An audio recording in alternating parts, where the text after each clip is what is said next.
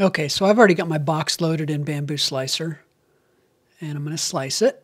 Zoom in here a little bit, and I'm going to scroll up and down until I get just the right layer, and you'll see it with the blue-purple lines across the top, right there.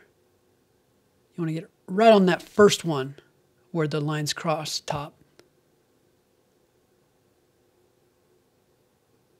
Right there. And then when you right-click, you say Add a Pause. And once you have your pause in there, you reslice it, and then send it to your Bambu printer, whatever settings you normally use for that. And bingo bongo. And here's a quick time lapse of the box being printed. And here's the final couple of layers before the printer pauses. So then I'm going to stick the little square magnet in the print gently, not to knock it off the bed, and then go up to the touch screen and click resume. And that's really all you need to do. And once the printer gets warmed up again, it'll put the final few layers and top piece or top layer or two, whatever your design calls for, on, and you can see it's nice and flat. Works really slick, actually.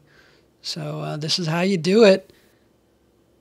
Pretty simple. It's just a little pause in the slicer, and you can insert anything into a 3D print. And here's the final outcome. I made a couple of little cubes with some square magnets inside of them. And then I even made a ball.